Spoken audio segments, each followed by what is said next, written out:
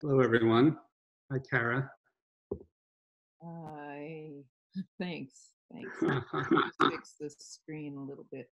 want to, it's a great pleasure to have you today and to inaugurate our uh, pop-up Q&A series. And we're very excited to have you as the very first guest. I'm excited to talk to other people for a few Yes, minutes. Uh, yes, good. but- So the way we put this together is with a group of students, we came up with a list of, I think, very general and open-ended questions.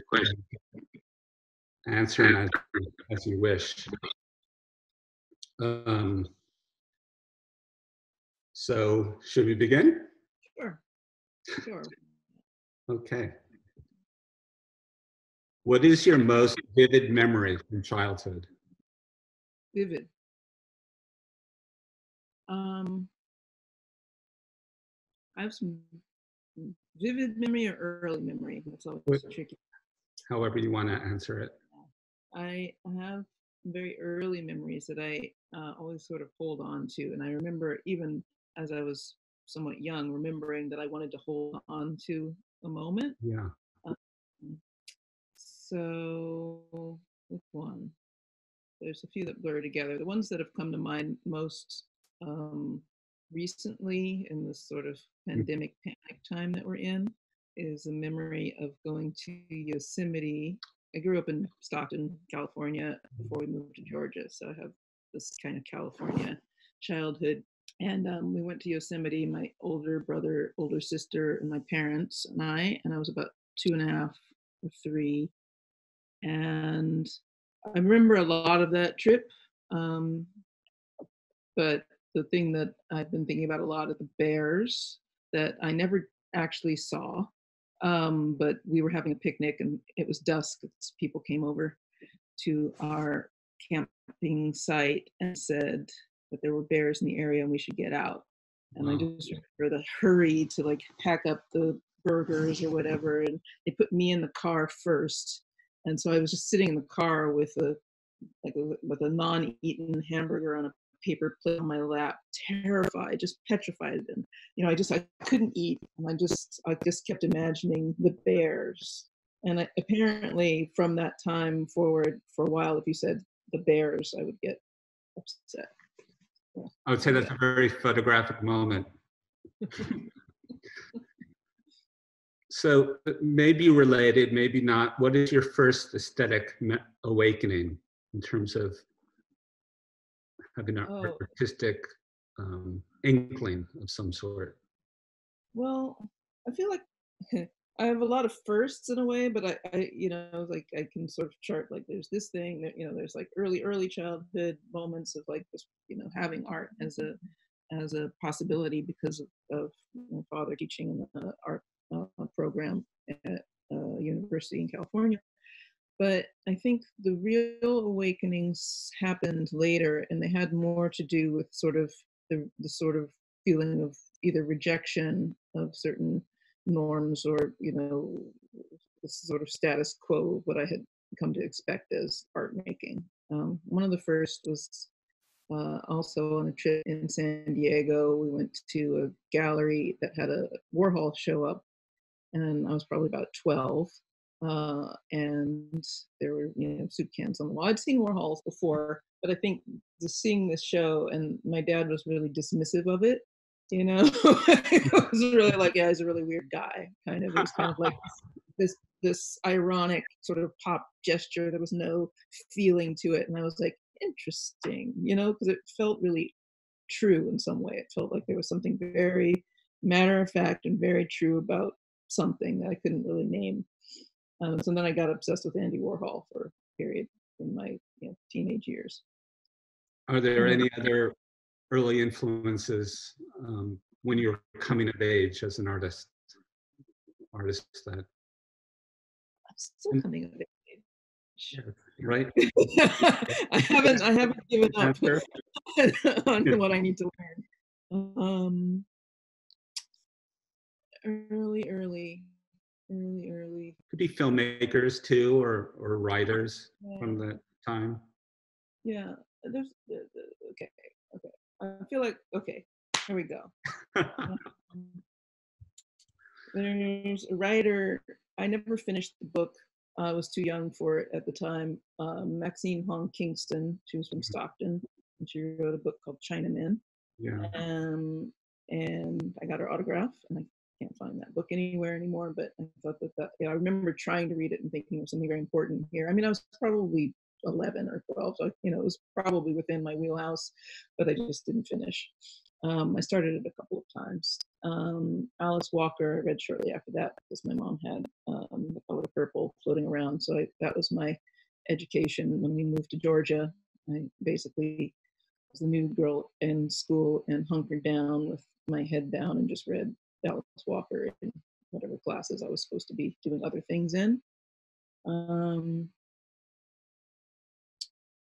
yeah, I mean, I think some of those women writers were really important, and I didn't really know why or how, or I wasn't planning on doing anything with that. I think I always somehow thought that I was going to be making art in some way, right. making pictures, paintings, or something.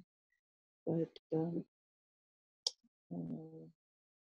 yeah, and then I did kind of hold on to the Warhol thing for a while, although what I was looking for was maybe it still sort of baffles me.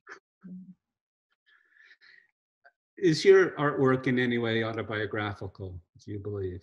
Or what is the relationship between the maker of artwork and the thing that hangs on the wall? Or Well, it's um, never wholly separate from the thing, and even I played sort of just some narrative games and sort of positioning myself as a kind of a character who is, yeah, constructed partly by myself, partly by my own history, partly by history and, the sort of culture that we live in to, um, I think without being able to sort of play that game or have that distance, I might not really make the work that I want to see.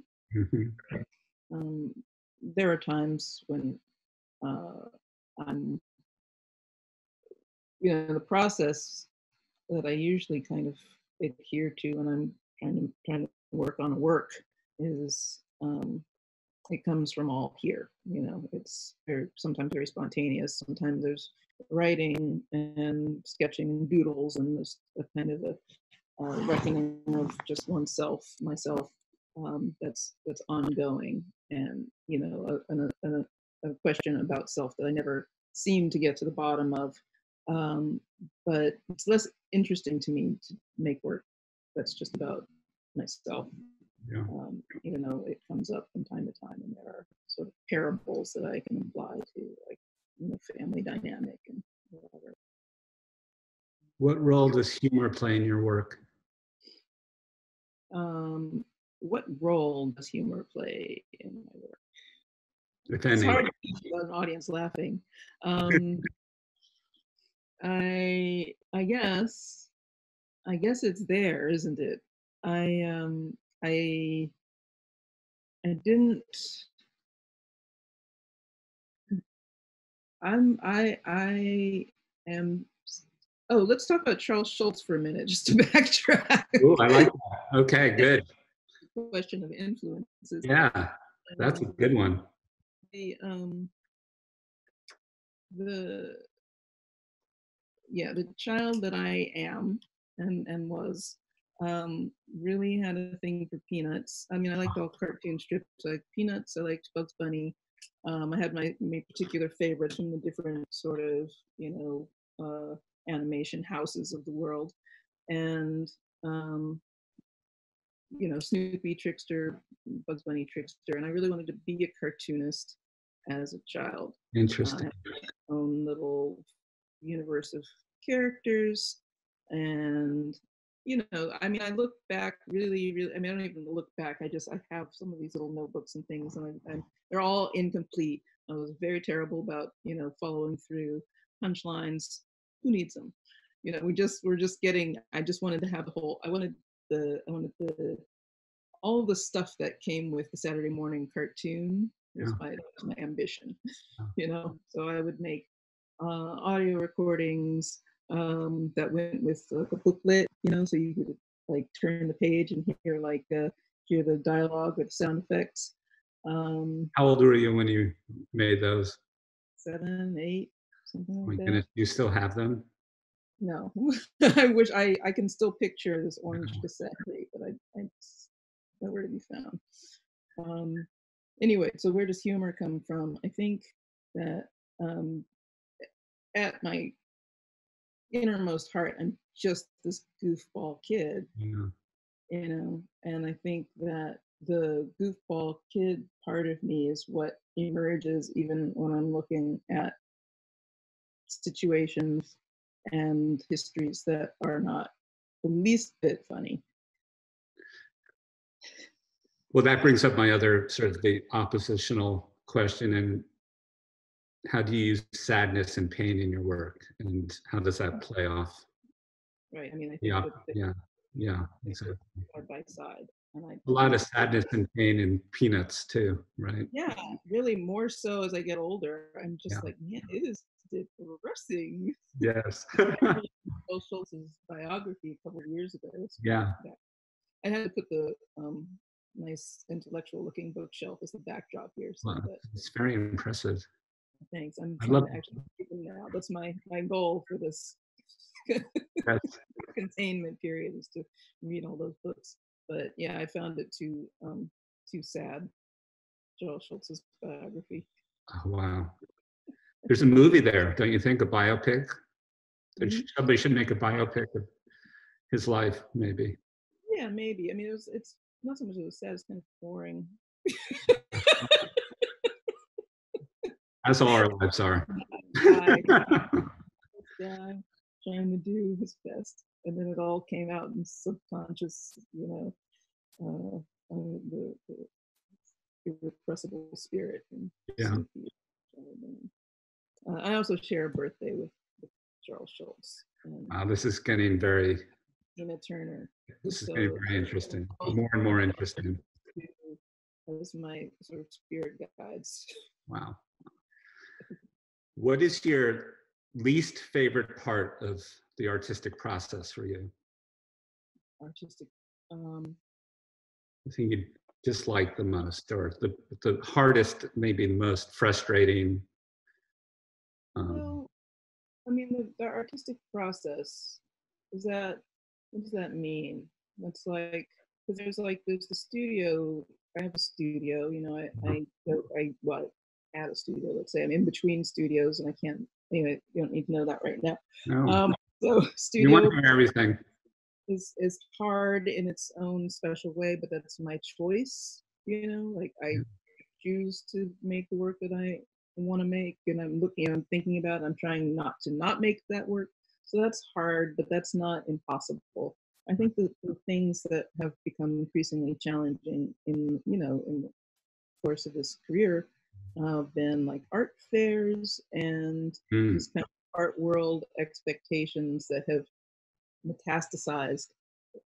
And I've never really been good at sort of catching on to what is demanded of me a lot of the time. So I either am a bit slow or I'm running behind, or I've been working with the same gallery for 25 years or something like that, which has been good. So they generally just kind of leave me alone, but they ask nicely. Yeah, I don't know. Maybe I have something, but it's an irritant in a way because it's not like I think that I kind of had the expectation that things would be a little bit more. If there were going to be shows, then you'd have some sort of control over it. You create a kind of a body of work or a story or narrative or a thing you're sort of addressing, and then it kind of goes into the world, you know, at once yes, and does all the different types of work that it does. right. It engages in different ways, and then maybe there's the sales thing which lives over here. But now it's like with fairs, it's like the sales thing is just right there, Yeah. and it's just demanding that you fulfill that need globally.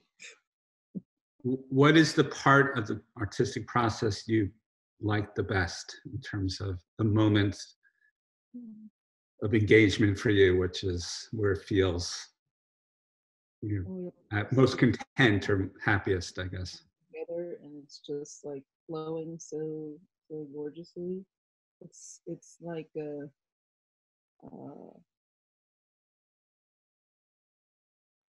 in a funny way, I'm having a little bit of one of those right now. And Gregory, maybe you know something of this because um, it's just because we're older. Um, you Right? know, I was like, not so much to do, not so many emails. It's kind of like 1996, Yeah. like it's kind of like, no, we don't have, like I could actually do it. It's funny because there's a paranoia on the other side of like, well, will anything ever happen ever again? And, you Yeah. know, about all the canceled plans. But I've been reading, like I said, it's like picking something up and having I had a aborted idea from 6 years ago. Not even an idea, just kind of like a thought and bubble. And I was like, oh, investigate. I don't know what it'll turn into, but I should do some reading on, this little nugget of Yeah. it. And then 6 years ago, like like, and I sort of did this other stuff, and so everything feels like I'm sort of halfway doing what I want to do in order to sort of fulfill the demands of, you know, the What are demands. the artists of your generation you most admire? Who are the artists of your generation that you most feel like you can learn from and admire and respect? Oh, what's my generation? There's so many people of multiple generations that that I have. Your your your peer group, I guess, or your um, mm, I'll come back around to that one because I can't ever answer that question, even when it's like artists of the past and artists of and yeah, it's not that I don't admire other artists. I can never remember who the artists are that yeah, who are like lodged in my thinking. yeah. Like I can name a bunch of names, but it would seem sort of disingenuous because I'm looking at Adina Lawson. Yes, Awesome. But fantastic. come back around. I'm like, What is it? Do you have a favorite movie, or a favorite book, or a favorite work of art? I'm really Gladiator. good. Great. Love Gladiator. That's Why? my go to. What is it about that movie? And there's those moments when the kind of hero, the noble hero who does right by the you Wow. know the slave who becomes a warrior who saves the world. I Wow. don't know. That movie just Get you. gets me. That one and Spirited Away. Oh, yes. Beautiful. Do you have a favorite book, um, or on that bookshelf? Uh, yeah, sure. I like. Well, what about Invisible Man? Great. That's a one to return to often. Yeah, Um, great choice. How about a work and of art? oh, sorry, Fun Home by Alison Bechtel. I just lent that to somebody recently also. And what else? A favorite work of art?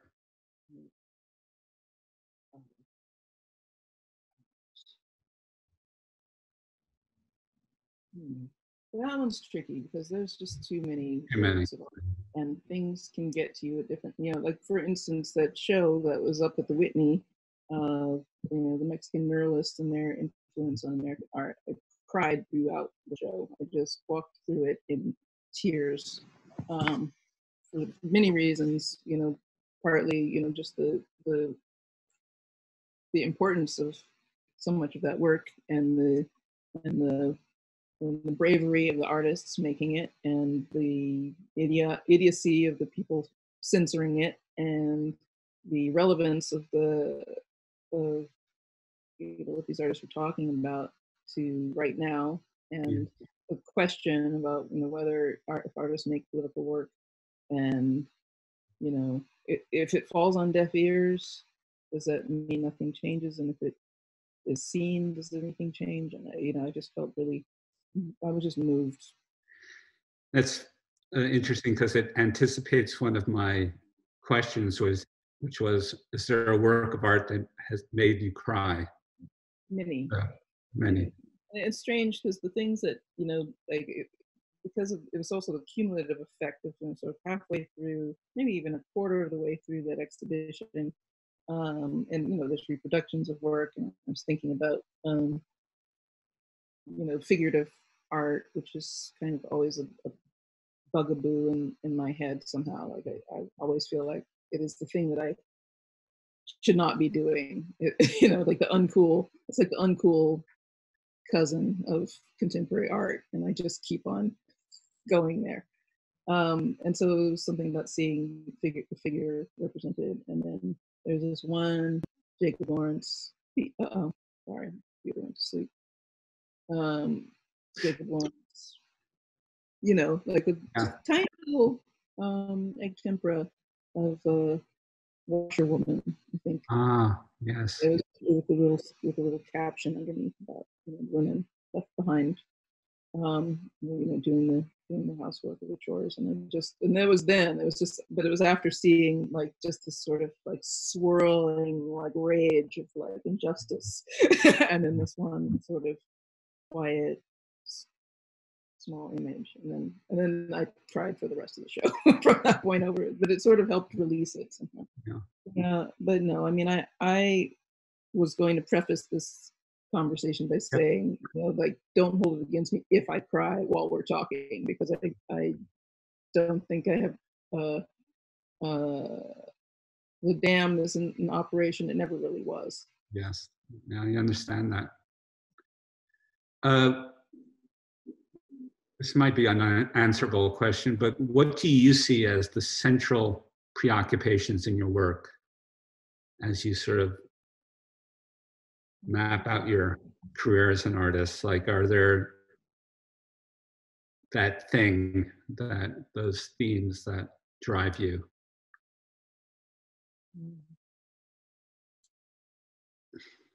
Yeah. Central preoccupation. That's a good question, though. I feel like even when I come back to notebooks and things, I'm always asking myself some kind of a question, and the question always seems, it's as though I want to get at the beginning of things, like to get at the origin of some schism or some, it could be psychological, it could be social, that where the moment when it all went wrong.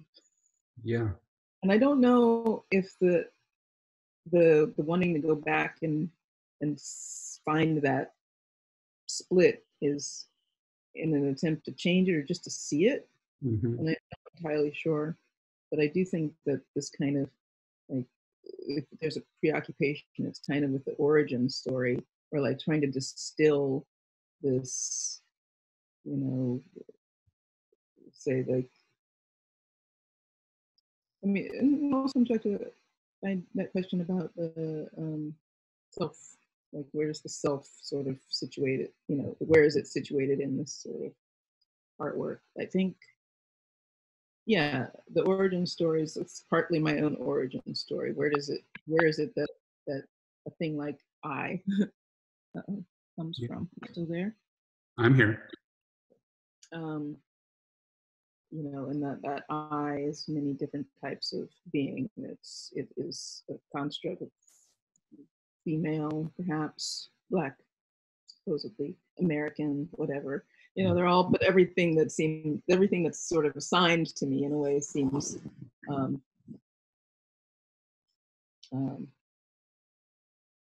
questionable, I guess, or possible. Sorry, I do have on pants.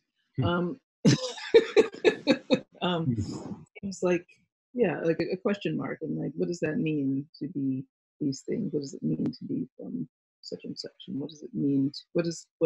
And it comes back to the art and painting. And so, in a way, when I start drawing or sketching or writing, it is a little piece of that question, like what is the beginning point where this becomes an artwork, or what is the beginning point where this leaves the realm of a thought or a feeling or sentiment and enters the world of communication, enters the world of sharing, enters the world of you know, all of us together. Which brings me to another movie Good. recommendation, Hot Tub Time Machine. Ah, great. I'm writing that one down.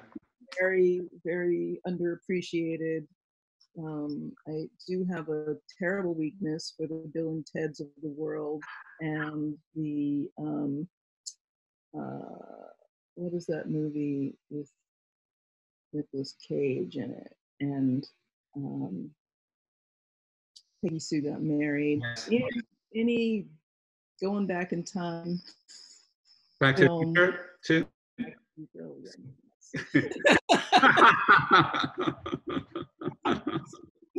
Back to the Future. There's one I think that has like Jack Black in it, or like Yes. one or something stupid. Um, Planet Cave Bear. That's just not really back in time. It is back in time, back in the day. And there's another one I think that has Ringo Starr. It's really bad. Yeah, I like those movies that have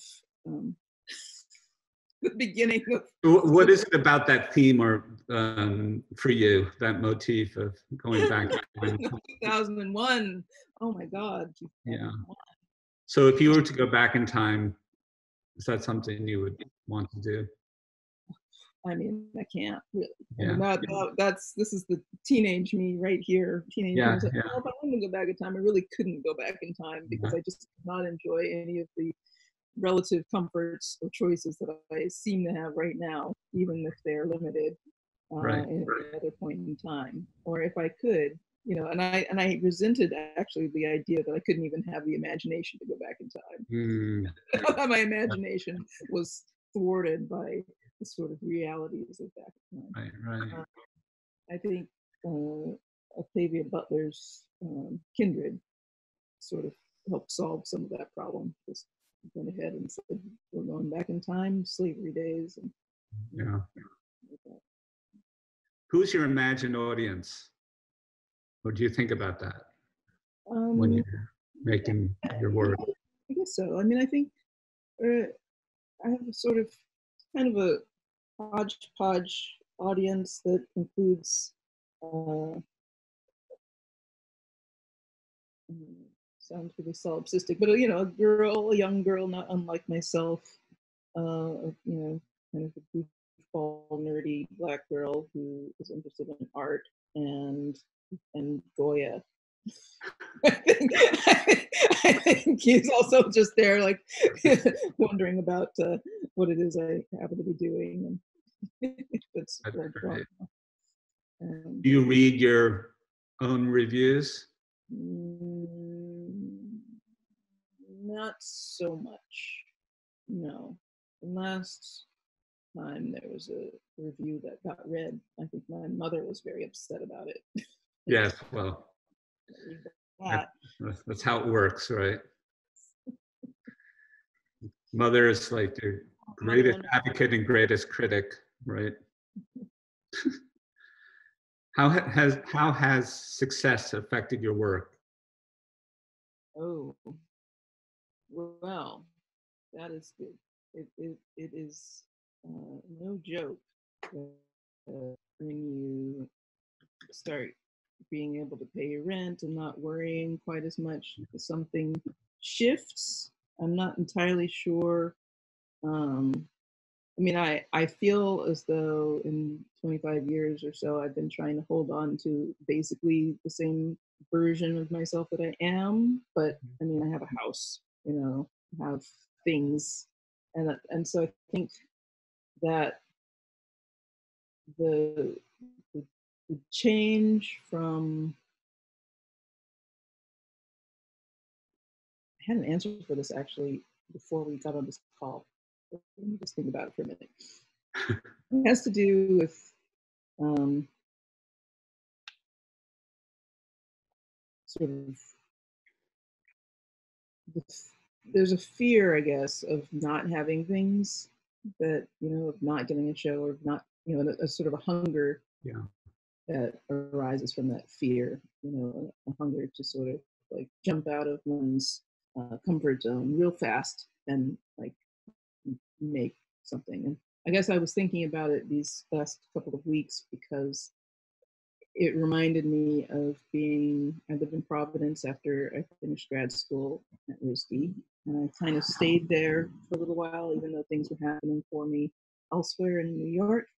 And I decided, you know, it would be better to, you know, stay in my inexpensive lodging. I didn't really have a studio, but I just remember that feeling of like several weeks of kind of like, well, what am I doing? And then like that kind of fear, like just do something, do it now. Like if it doesn't feel right because you don't have the space to make this thing, do this thing, you know. And if you don't have, and so that kind of like compression of like of sort of fear and desire was really palpable for me. And when it wasn't about so much like keeping myself fed or keeping, you know, like family happy or anything like that. It was just like, it was like very solitary kind of, yeah. And I think the changes that have occurred, I mean, I still have a pretty small operation. I have 2 studio assistants. One who does clerical stuff, one who's more hands-on, but mostly hands-off because I'm terrible and I just want to do everything myself. And you know, the overhead is a little more because I live in New York, I'm not Yes. Providence, Rhode Island. Right. And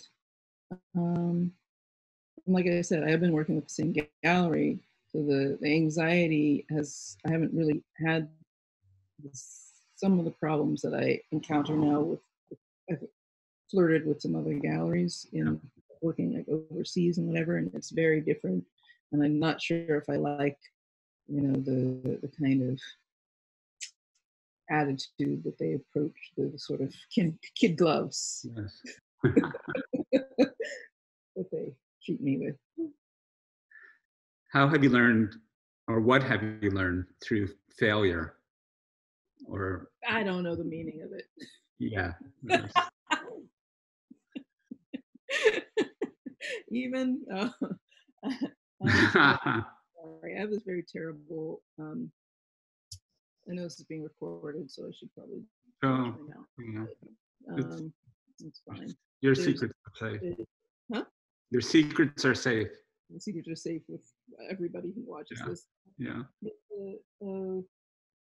A scholar who I know who's written a book ostensibly about failure, which I received a copy of and I read, and then I basically drew and painted on every single page of it because I was so annoyed with the book.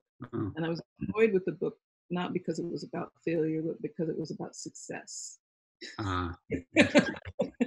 And masking itself as failure. Oh, this person did this and then it failed and they tried again and it failed. And I was just like, what about the things that just fucking don't go anywhere? You know, like what Does that ever happen for you? Like things, ideas that. I mean, the joke in a way that I have about the show that's still up in the gallery that's closed. Yeah. The work is on the wall. Yeah, the work is up and there's a lot of it. So the show is basically. Where is that, by the way?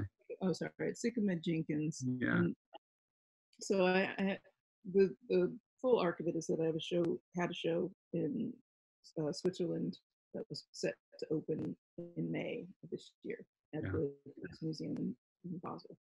And I thought about it for a while. It was just going to be a drawing show or some kind of drawing. I didn't know if I wanted to do new work for it or too much new work. And I had been going through my boxes of stuff. I was basically moving some things into storage, and I kept opening up boxes because I had things that I've moved from Georgia to Rhode Island to Maine to New York, and I was like, okay.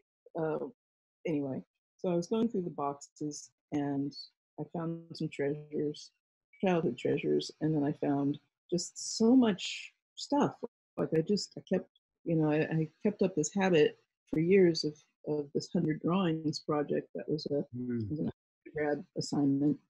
And so, when things felt a little like cloudy, or if I just wasn't sure where my head was, I would do 100 drawings Wow. or thereabouts. And anyway, so I'm sorry, I've lost everybody's picture, so I don't know if you're still there. We're all here. Okay, all right. Yeah. Are you? You Yeah, see me? I see you. Yeah. Anyway, what I'm saying is I had all these drawings, and I thought, well, maybe my show will just be I'll just gather 1,000 drawings from my past. There's the Yeah. choice either to look at these and see them, I couldn't see them for what they were. I couldn't figure out why I saved some of them. I was like, it's not a good drawing, or is it? Like, I can't tell anymore, because some part of me felt compelled to keep it and not just throw it away, and to keep all of its brothers, or sometimes they were related to a body of work that was in a show, but then I held these ones back. I didn't really hold them back for sales or anything. I just held them back because they did something for me. So the show is that. The show is sort of archival. Some is notes, some is some like written notes. There are things that were just like image files, like you go through, and I would just pull out a file folder from 1998, and we're like, oh, look at all these things that I was thinking about doing in 1998, or thinking about. And so I sort of put all that together for the show in Switzerland, and then we did a mini version of it in the gallery at Sycamore, which just opened on 5th. My goodness. Yeah, well, it was fine. I was happy to get it all. I mean, it was a big cataloging effort, so it's Is it not possible to see? 180. Yeah, they made an e-catalog actually. So people, students could go to it. Yeah, you can go to it. It's sort of e-catalog, so there's some views of the installation. There's new work also, but there's also a lot of smaller groupings of work.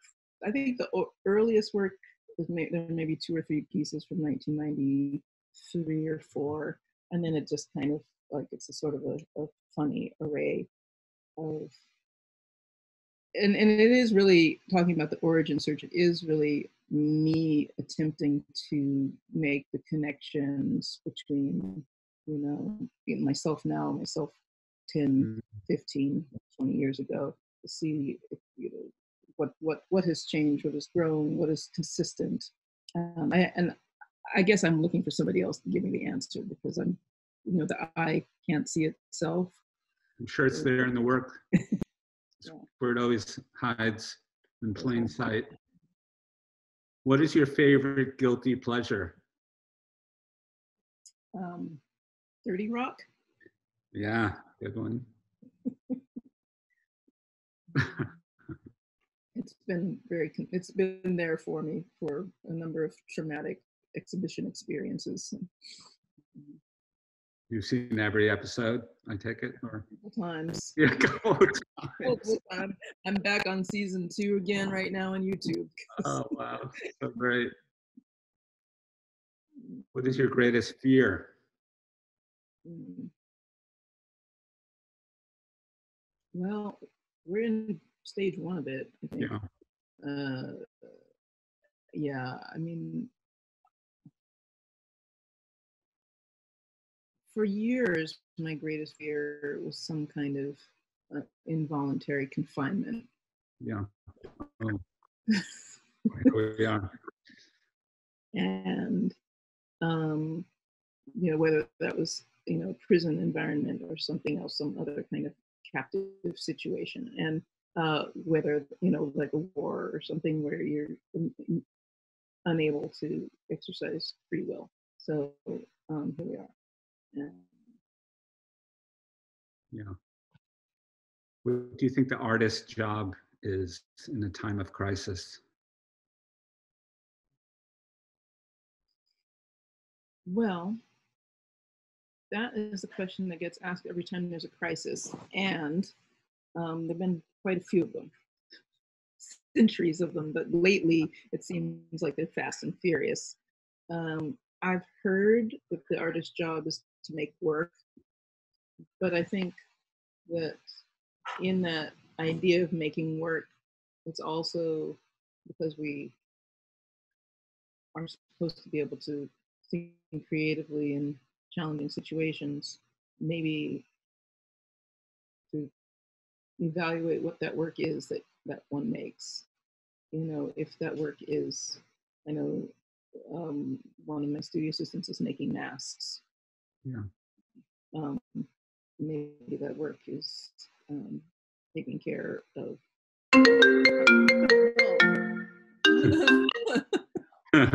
Sorry. Okay. Sorry. Serious stuff. Yeah. So what during Hurricane Katrina, sometimes the work is building houses. Sometimes the work is going to Iraq and drawing what one sees there. That was another good show that just closed at the beginning of May at the PS1. Yeah. What was that show called? Anyway, sorry. I'm getting my portrait taken as we're doing this right now. Wow. So I'm very distracted. That's very. I want to see that portrait. Maybe we. Sure. Maybe we could. It's a Polaroid. So. Yeah. Is that Ari there? Yeah. Yeah.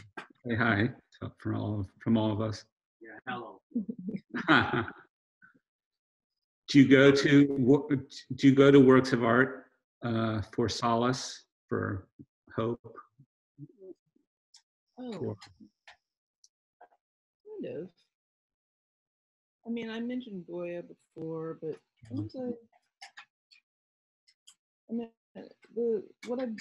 I've got this little reading pattern right now that's sort of helping me think about okay. So let me tell you about my book club. Book club of one. I posted it on my Instagram, and it just sort of it emerged out of this project or this kernel of an idea from 6 years ago that I was talking about, but not actually telling you what that kernel is because I'm still holding on to it myself. Right. But basically, it has to do with nature and confinement in nature, and the question of wilderness and society, and how people in different socioeconomic brackets, different ethnic groups, whatever, find themselves in contention with either nature or the state in some way that exercises their will to be free. But I'm also really, really, really interested in how, particularly myself, but also African Americans or other people of color, interact with nature, as it's often sort of handed to, or we're often sort of given this idea of nature as a sort of benevolent, sort of beautiful something that either enriches us or gives us something, or that is despoiled. In any case, the reading, I was reading a book about a couple that got lost in the Amazon, and another book about boy soldier in Sierra Leone, and this other Underground Railroad narrative. And when I was reading Underground Railroad narrative, because you find these little parallels in this, just in little details of the experiences people have, like sleeping in a tree, or avoiding snakes, or avoiding capture, or trying to find a rescuer. And I was thinking about this when I was reading the Underground Railroad book. I was reminded of this painting by this 19th century African American painter named Robert Duncanson. Mm.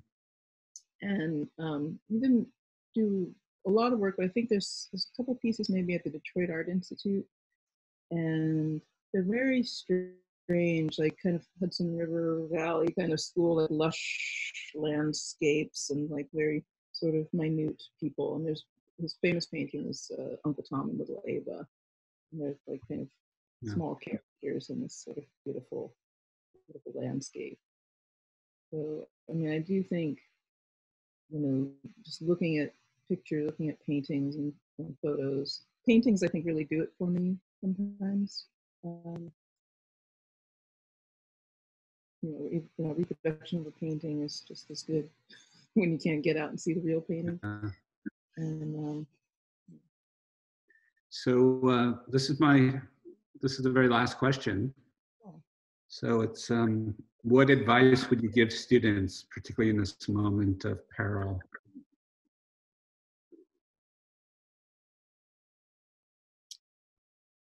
Don't panic.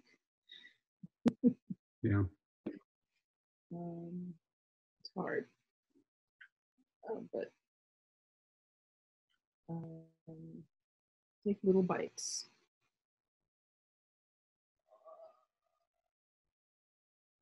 Oh, yeah, beautiful. Yeah. Little bites, you know, the moment when we're through this will be different, probably. But I think to sort of take little bites in the present, do a little something. It's a great answer. I'm going to ask all the students to turn on their video and their audio, so we could all thank Kara. Here they come. Oh, wow. Oh, that's me. I don't know how that. You could put it on gallery view, see everyone.